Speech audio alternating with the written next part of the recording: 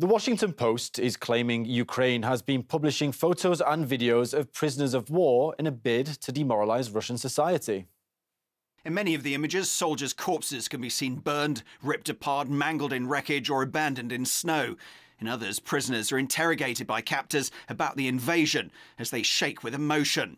Some of the men sit crumpled, hands bound, eyes blindfolded with tape.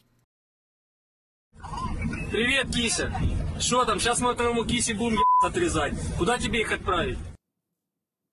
Well, the apparent tactic is in the hope of fomenting anti-government protests inside Russia with the aim of shattering the country from within. The practice has been widely used since the start of the Russian offensive, yet the article warns it could lead to unwanted consequences. But the tactic also could be interpreted as a violation of the Geneva Conventions, which say governments must at all times protect prisoners of war from insults and public curiosity. It could chip away at Ukraine's ability to hold Russia accountable for violating international law. Former US Marine Corps intelligence officer Scott Ritter says such actions are a violation of the Geneva Convention and questions whether outside influence could be at play. We don't have to support the Russian action to understand that any abuse or maltreatment of Russian prisoners of war by Ukrainian forces is a violation of international law. I mean, we spend a lot of time accusing Russia of violating international law, and yet here are our ostensible allies, friends, people we trained, by the way, who are violating international humanitarian law by abusing these prisoners. And people say, well, they're not really abusing, they're just they're filming them.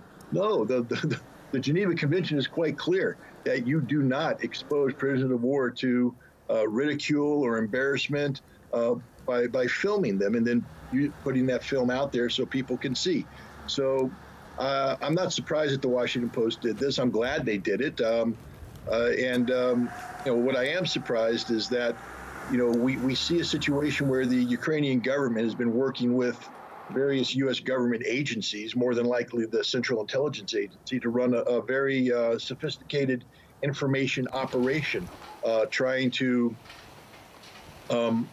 build up a myth around the Ukrainian resistance that, they hope will demoralize Russian citizens in Russia and also encourage Europe to rally